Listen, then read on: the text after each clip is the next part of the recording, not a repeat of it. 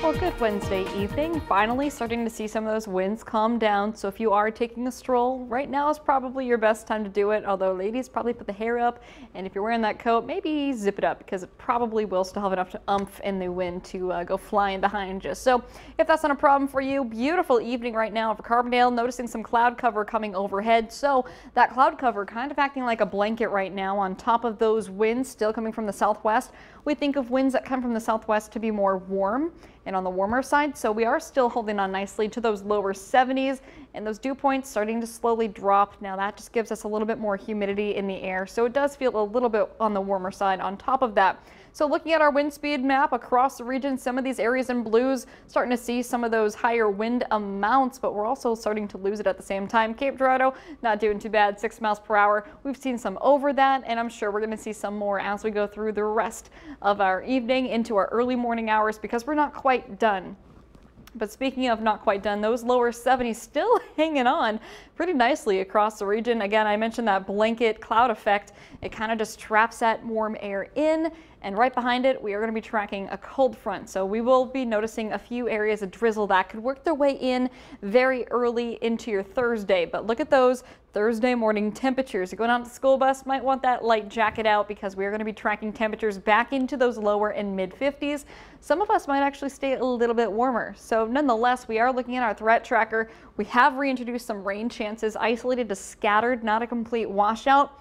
But those winds will be coming back, but this time it's from the north and west. That means it's going to feel a little bit cooler and more dry as we look at winds gusting upwards of 20 miles per hour at times. And then Veterans Day right around the corner, and I'll wrap all of that up for you, but there's that cold front starting to work its way through the region. There's those those southwest winds still coming from the south, staying warm, but that's most of us right now. We haven't even seen the impacts of this cold front, not seeing any precipitation either. So going through the rest of the evening, see these blues winds coming down. Eventually we'll really start to feel that by the early morning hours. If we can get that cloud cover to clear out, that's where we'll dip our temperatures the most into the morning hours, but you'll also feel those winds gusting upwards of 20 miles per hour. We stay dry for the most part, maybe a few areas of drizzle here by the afternoon, but again, as we go towards the late evening hours, here we are 4 o'clock. We're looking at southeast Missouri and into western Kentucky for some of those heavier shower amounts. See those areas there, those pockets of yellows? That could be where you might want your umbrella. This is around 11 o'clock at night, so that does give us some nice rainfall there. Not really tracking over an inch possible, but even into Friday morning, we're still tracking that round of rain.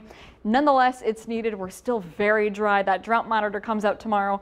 But then as we look away from our Thursday, we go into our Friday, we stay pretty much at average temperatures with temperatures into those upper 50s, lower 60s, but more sunshine on the way. So despite a few early morning showers there for Friday, we do look to stay primarily dry. So download that Storm Track 3 app because it'll tell you not just those chances of rain there that you see on the board, which again diminishes into your Friday, but also those cool temperatures that come in as we go from Friday evening into Saturday morning.